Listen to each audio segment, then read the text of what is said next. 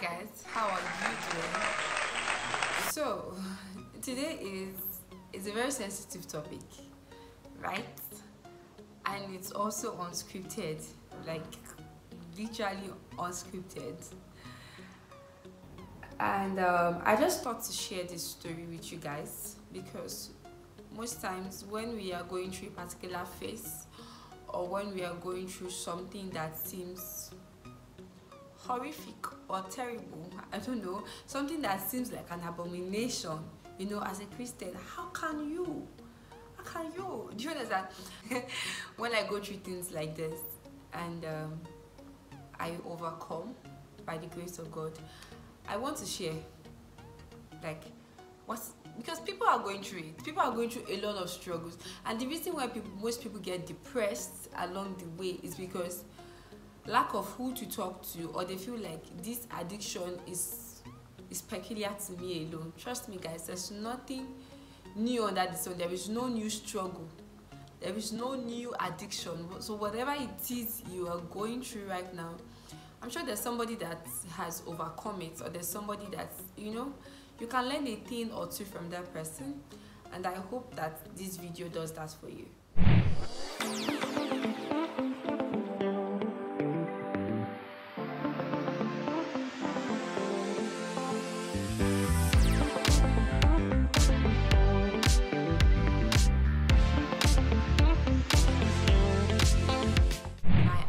From masturbation. Yes, I was thinking about it the other day, and I can't categorically say, oh, I knew how it all started.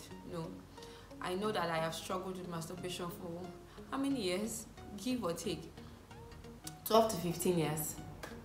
Yes, it's been a struggle.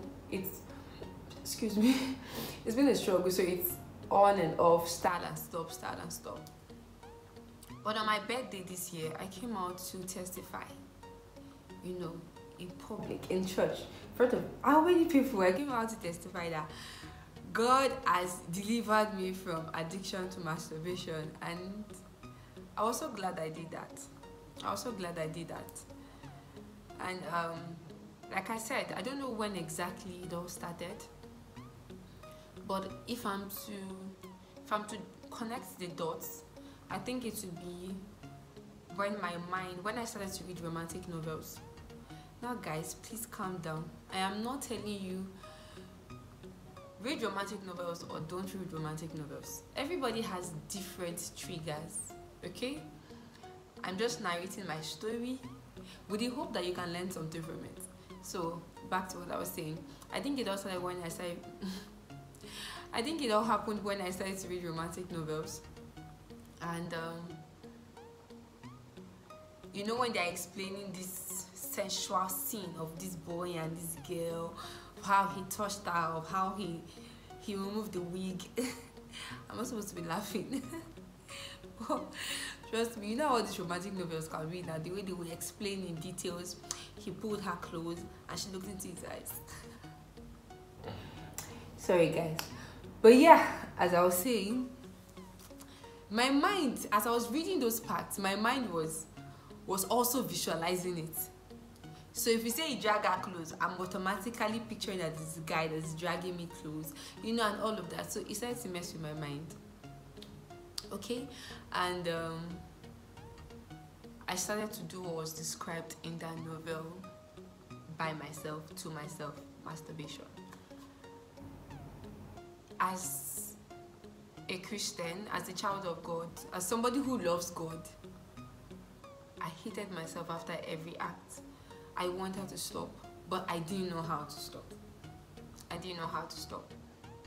One day I told myself, I'm going to burn all these novels. I carried everything, and I burnt it. After 2 months, I got another one. So it was a whole struggle of start and stop. And then along the line, I got hooked on Netflix. Remember, please don't come and say Cassandra said. I didn't say nothing. I did not say you should delete Netflix. But I am telling you that people have different triggers, And for me, when I got hooked on Netflix, okay, so it all started with watching innocent movies, right? Like action movies. There are some cool romantic movies, yeah, that doesn't necessarily have the whole porn scene and porn action and all of that. So yeah, I love things like that as well. But then I would innocently want to watch movies like that on Netflix, and before you know it, there's this suggestion from Netflix. Oh, I'm trying to see how I'm just checking out for different movies, and then I get hooked on maybe a porn rated movie, and I'm like, what's the harm? Let me just I go back to full-time masturbation, and also it wasn't healthy. And so I told myself, I'm going to delete Netflix. I deleted Netflix. After like 3 months, I reinstalled it again. Was really yearning for God to help me overcome this struggle, but I didn't know who to talk to because of fear of being judged, right? Fear of being judged, and also it was all to myself and my God. But then I knew that the bold step to be accountable, and I reached out to somebody that I really respect, and I told him about it. And so the accountability came in. And then there's something my father will always say: any faith that makes God absolutely responsible for the outcome of your life, any faith you are trusting in God for something, but you want God all by himself to do it for you, that's an irresponsible faith. So I knew that I had a part to play, and like, God, I know you can help me overcome this. And so I needed to play my own part. And so the romantic novels, the Netflix, I deleted it for like the second time, and I told myself I'm not reinstalling it. Now guys, I'm not coming out here to tell you that I'm a perfect saint. No, I'm not. I still have certain struggles and weaknesses that I'm trusting God to help me out with. But if God has helped me with one, I want to share with the world and say it's possible. Whatever it is you are struggling with, whatever addiction you are hooked on. Let me give you an example. Take for example somebody who smokes.